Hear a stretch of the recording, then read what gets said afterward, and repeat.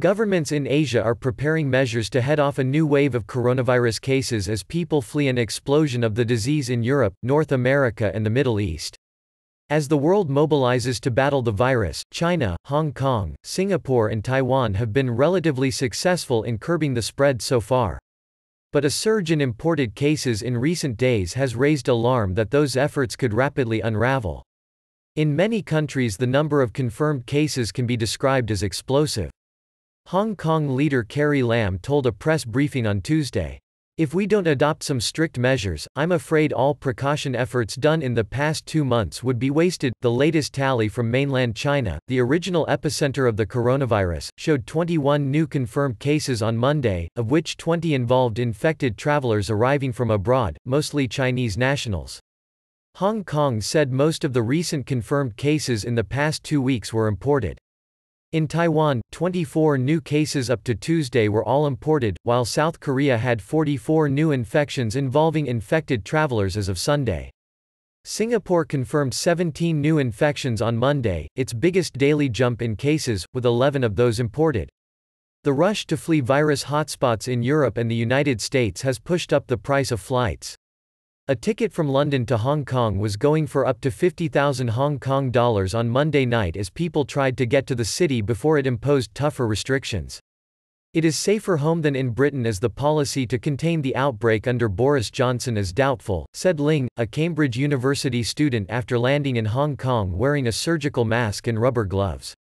The number of confirmed coronavirus cases in Britain rose to 1,543, up from 1,372 the day before, the Health Ministry said on Monday. The British death toll rose to 55.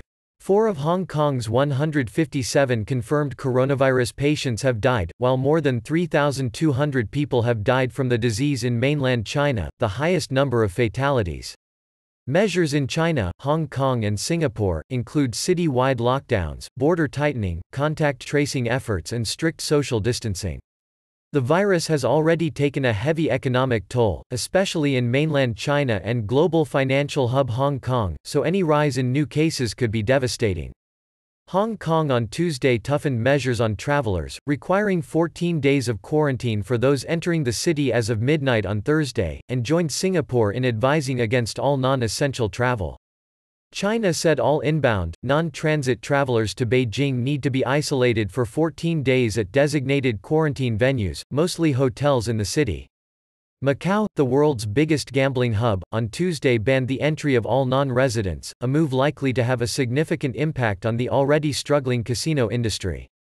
How seriously authorities in Asia take the virus battle has been underscored by punishments meted out or threatened to those who violate quarantine rules or give false information about their whereabouts or travel history.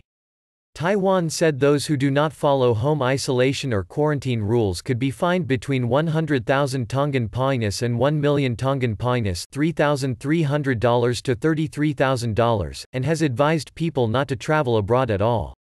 "We held firm to block the first wave of infection, but a new wave is coming, so everyone should cooperate with disease prevention efforts," Taiwanese Health Minister Chen Shih-chung told a news conference on Monday.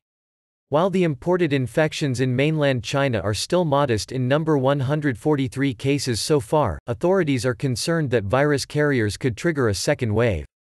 The first imported case was reported in late February in the northwestern Ningxia region involving a traveler flying in from Iran. More cases quickly arrived from Iran, a hotspot with nearly 15,000 infections so far, followed by the first infected travelers from Italy in the first week of March. Soon, the infected were spotted on flights from countries including Spain, Britain, France, the Netherlands, Switzerland, the United States, Egypt, Saudi Arabia and the United Arab Emirates. The Philippines, Indonesia and Thailand entered the list this week.